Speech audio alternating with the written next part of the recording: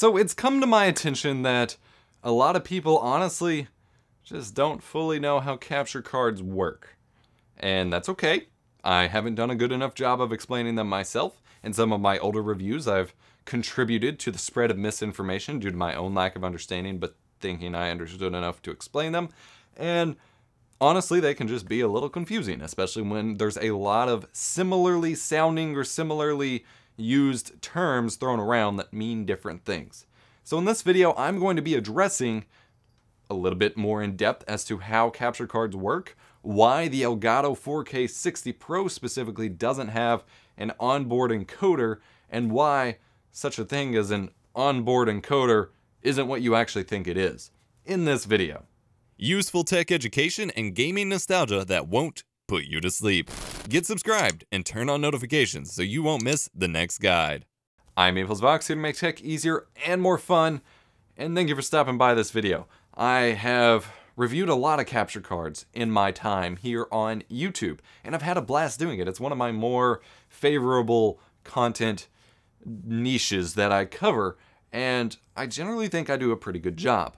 But in the past, I have had some slight misinformation that I've contributed to this overall myth of how capture cards work, and I've gotten a lot of nasty comments about Elgato's new 4K 60 Pro and how it doesn't do what people think it does, despite the fact that it does the same thing that every other capture card does, and I didn't for a while understand why people were so mad. But I figured it out, and part of it is, at least within my own videos, I can't account for everyone spreading a misinformation, but within my own videos, part of it is my fault, and I'm hoping to kind of clear the air and do a little bit more explaining here today. So we're gonna start with basics, but I'm gonna try to get through it a little bit so those of you who know the basics aren't like, why are you telling me this? Skip, whatever. A capture card is purely something that takes an external video signal, be it via any connector whatsoever, analog, digital, HDMI, SDI, composite, whatever, and turns it into a video signal that your computer can process and do things with. Ultimately, it is your computer that's doing that processing and doing the things with. It is not the capture card. In 99.999% of cases with capture cards, be it for amateur consumer use or professional broadcasts and those kinds of uses. Very rarely do capture cards do anything with the signal other than tweak it a little bit and turn it into something that your computer can use. Period. There are a wide variety of capture cards available on the market that do different things. I have reviewed more capture cards from Elgato than any other company because A, they're most relevant to the audience that I've had over time, and B, because they have sent me them. And, you know, I can only review what I have in hand. Most of their capture cards work the same. The only one that really worked super differently was the HD60 Pro, which is a PCI capture card that had a nice little feature that I guess everyone decided they were taking for granted. And that was the ability to produce a master copy and stream using the onboard encoder chip that they had on the card and then record a full quality copy. Actually, it was backwards.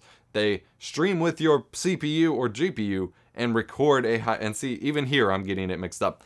Let's just address this first and foremost. The HD60 Pro was the only capture card from Elgato and from most other companies, for the most part. I think, I don't have this confirmed, and I'm talking about misinformation, but this is no longer a relevant capture card, but I think it was possible that the AverMedia Live Gamer HD, the original one, may have had similar functionality. But for the most part, the HD60 Pro was the outlier in the fact that it had what was called and referred to, and even I'm referring to it here, as an encoder chip on the card. And this was a chip that specifically encoded the video to H.264 using the card itself, not your computer, and then using their game capture software only would allow you to record without any performance impact on your computer. This was both to enable what they called a master copy feature, which I'll touch on in a second, and to, reduce processor usage. This was the first one that they really considered viable as a PC capture card for this reason and things like that. And it was a pretty neat feature. You got to stream with overlays, with webcams, with whatever, and then still keep your original quality footage because the original quality footage was being encoded on the card itself. The HD60S did not do this. The 4K60 Pro does not do this. Most other capture cards, Avermedia, Epiphan, Magewell, Blackmagic, AJA, pretty much no other capture card does this. Period. Because that's not how they're supposed to work. That's not how they work.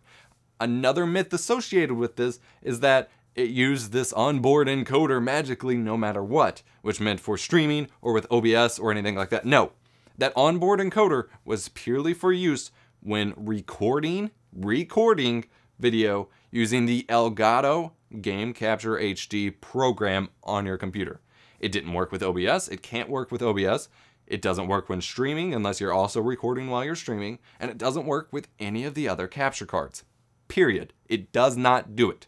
It only works with their app because their app has the direct integration to reach into the card and say, hey, take this data and write it to disk. OBS can't do that. It's made it the way it works fundamentally cannot do that. And none of their other capture cards do this. Period.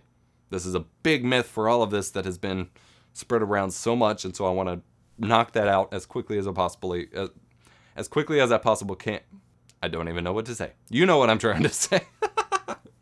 The original Game Capture HD and the HD60 worked a little differently than the newer capture cards in a negative way for the most part. And so it seems a little different. They technically had H.264 compression built into the capture card, but it worked different. This is very much like a webcam. It took the signal in, compressed it to H.264, and wrote it to disk. Or sent, actually, more accurately, it compressed it to H.264 and sent it to your CPU.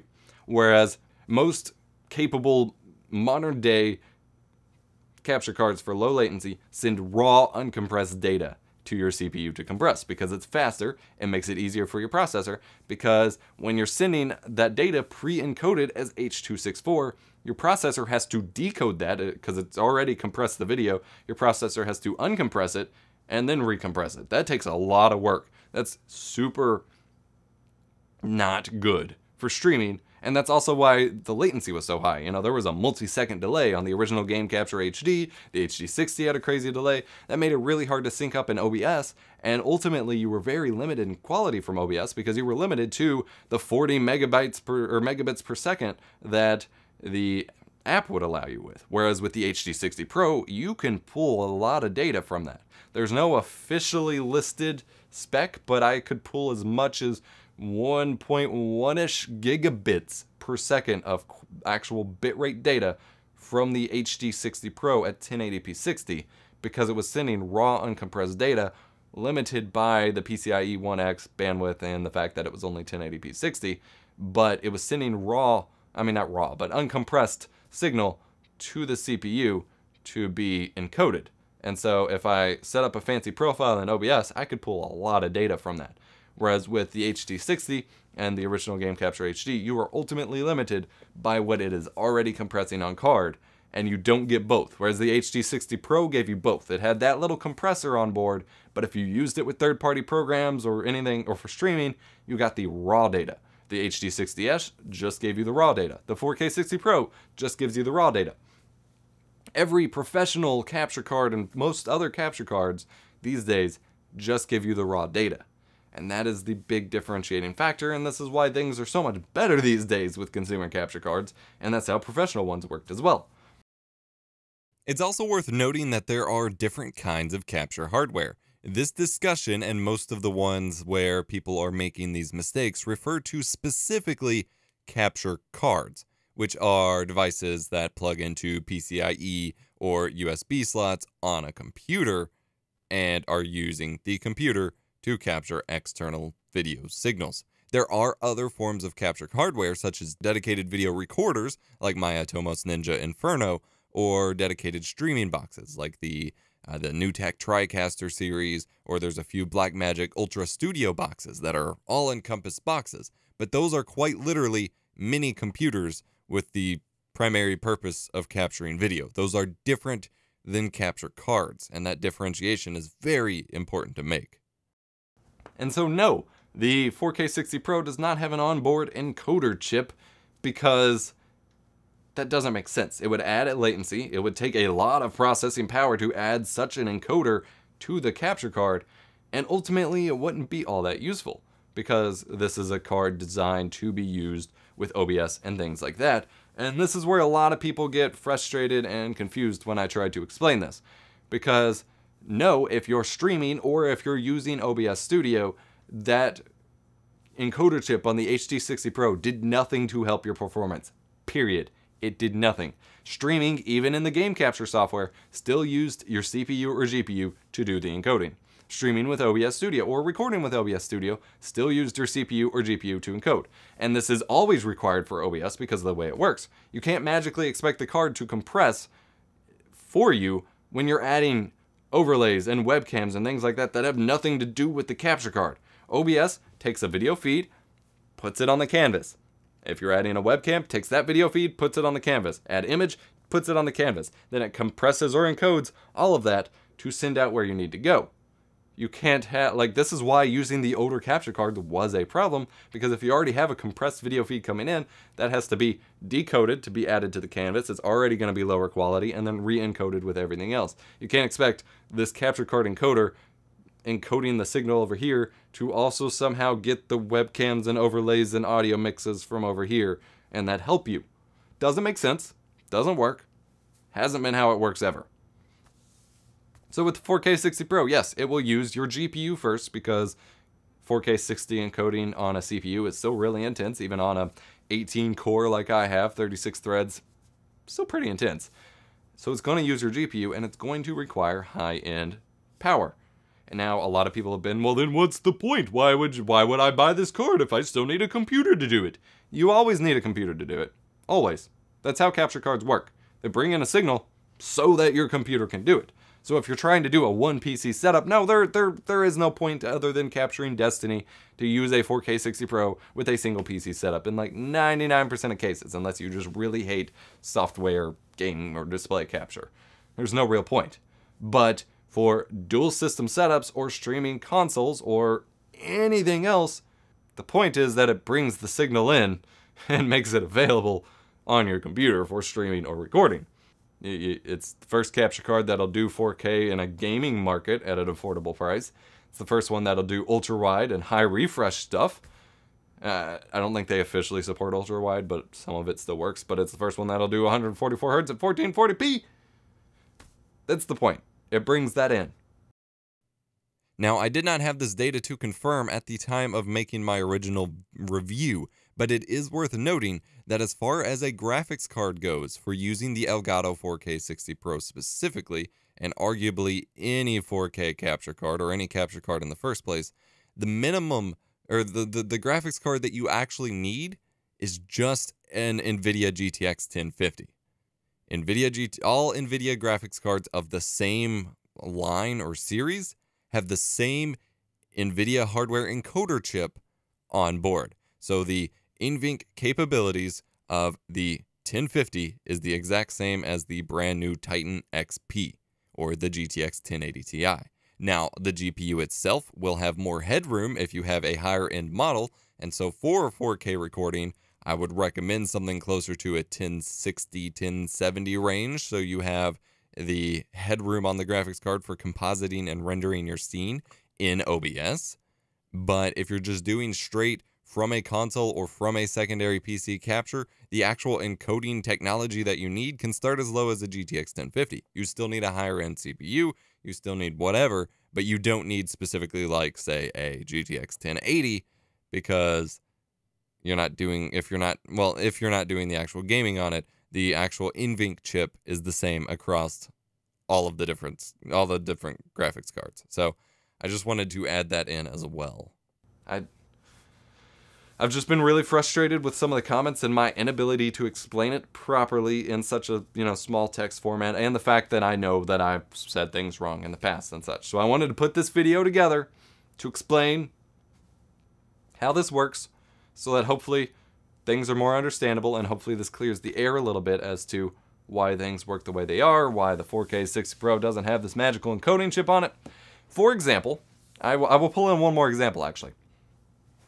There is a UVC capture card that people have been using since like 2012 for their face cam cameras, like pre-cam link, basically like a cam link, or for just general capture cards because of how reliable it was, before Elgato even offered any USB 3 options. And that is one that I reviewed pretty poorly back in the day.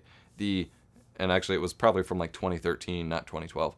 The Magewell XI100D USB HDMI. Long product name. Magewell makes a lot of cards. I've been reviewing new ones. They all have this similar thing. They have an FPGA chip on the card that processes your signal, but not in the sense that it does all the compression for you, but it changes color spaces, it upscales or downscales your signal, it deinterlaces, it changes, I said change color space, like it can change the actual aspects of your video. So it can make it bigger or smaller, it can deinterlace it, it can change the colors, it can do a lot of the actual processing work outside of X264 encoding on the chip to make it easier for your computer to use. This made it way more reliable because the card was doing all the work. It was USB 3, it was low latency, and it makes it much more computer friendly because it does a lot of the work that your computer would need to do. So if you have a 720p setup and you're bringing in 1080p signals, and you need to scale that, instead of having your computer handle all that work, it handles it, and vice versa. If you have a 720p camera and you're working in 1080p, it'll upscale it for you. This is not the same as an encoder chip, as it's being referred to as. It doesn't actually compress the video for you, it just changes it for you. And that is another part where that myth comes from. If the Magewell card can do it, why can't it? It doesn't do it. It doesn't encode the signal for you. It just changes it. Alright, that's all I have. Again, hope this was helpful. Hope this made things a little bit more clear. If it was, be sure to share it out to anyone who's talked about this or had any questions. Like, this is important information that a lot of people aren't getting. And as a capture card reviewer, I feel responsible for making sure it gets out there. So if you see other people talking, send them my way, send them to this video, let them know about it. Hit the like button if you did enjoy. Subscribe for more awesome tech tips and topics like this and things like that. And I'll see you in the next one. This video is sponsored by viewers like you. Our videos would not be possible without the generosity of those of you who contribute to one of our fan funding options, be it donor box, Twitch subscriptions, direct contributions via PayPal, or Patreon. To join our inner circle and get behind the scenes looks at videos, go to eposvox.com/support to learn more, and join us on Discord at eposvox.com/discord. Thanks.